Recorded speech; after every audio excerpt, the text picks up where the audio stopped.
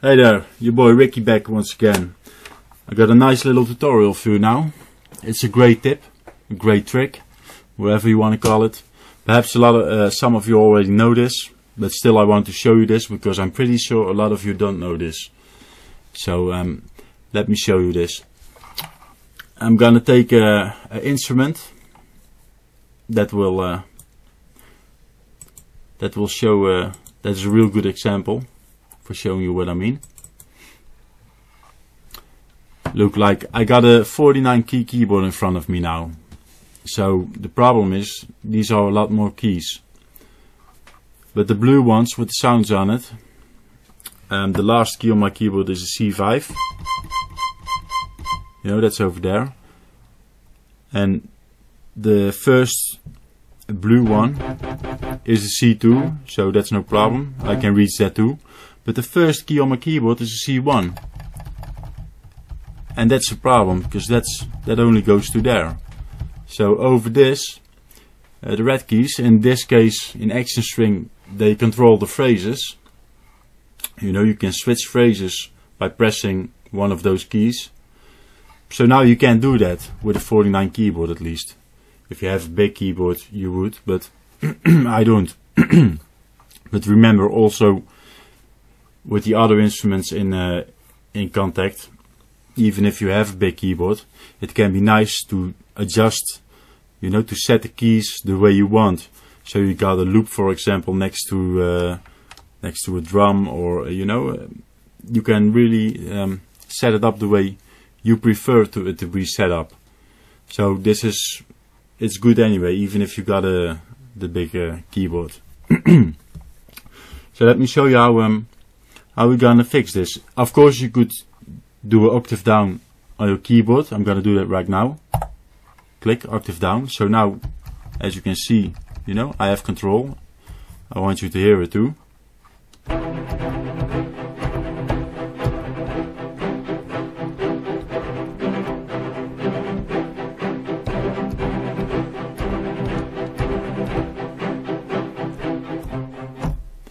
So as you could see, I have control over these now, but the problem now is if I gonna press the last key on my keyboard, the C5, hey, it ends over here.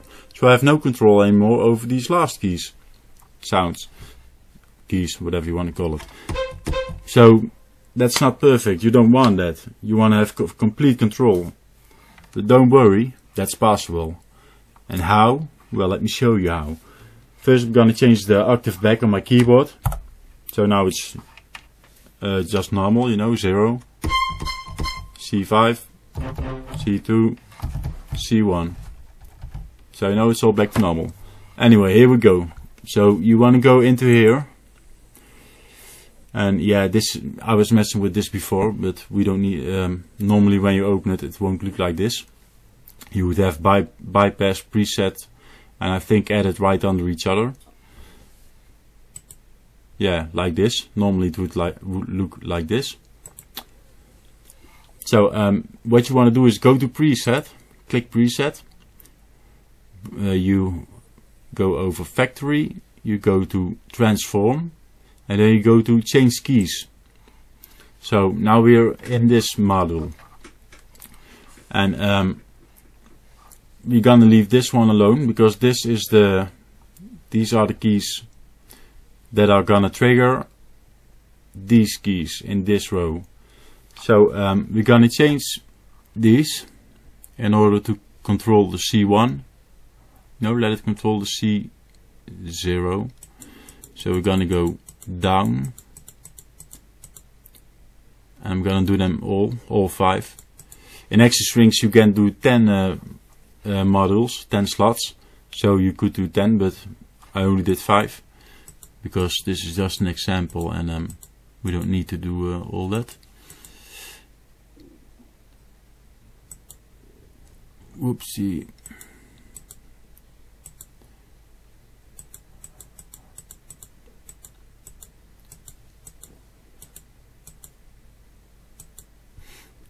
Almost done. I hope you got a little bit patience. Well, it only takes a few seconds, so it's worth it. So there we go. Now the last one. Yeah, I'm seeing a bit blurry because I'm looking at the screen for hours and hours today. I'm having a long day. Made a nice track. Well, it's not finished, but anyhow, I've been working a lot today. So we're done now. Now, as you can see, if I now press C1, it triggers the red, and if I press C5, it still triggers the last one. So now I can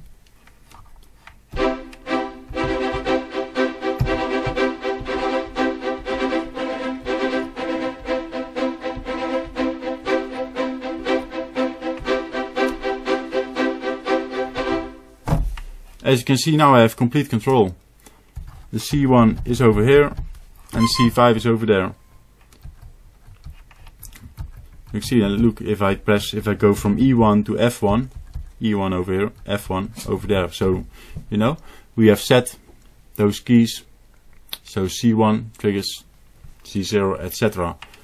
So yeah, that's the fun part. You can change them in every instrument on the way you want it, you know, the way you desire, as I said before.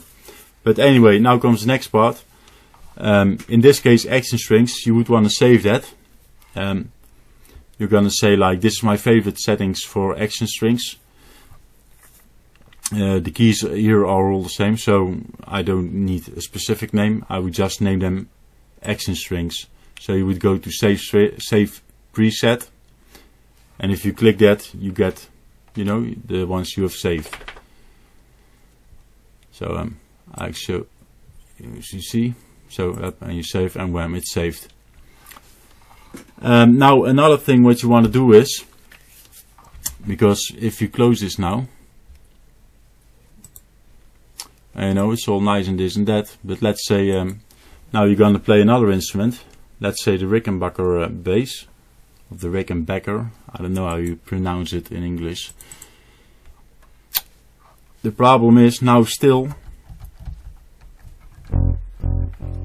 you see the E1 over here, these are still triggering the keys I said, because now E1 and F1, you know, it jumps to there. So you don't want that. So in order to prevent that don't happen, you're gonna load up a user, you know, a preset, and yeah, you can just name it whatever you want, but you're gonna you're gonna save a preset with the standard key range. So you see now it's back to standard.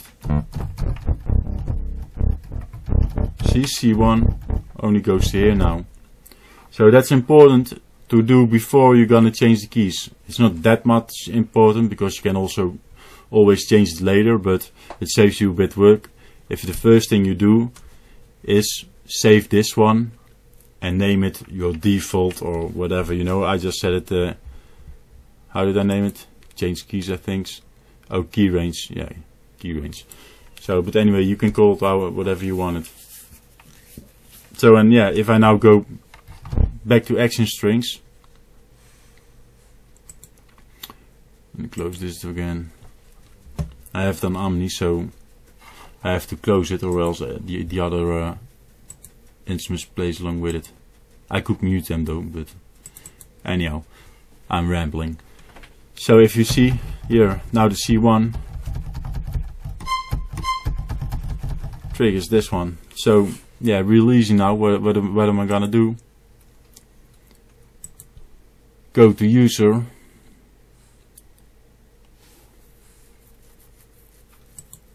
action string 5, and now here you see it triggers them all again.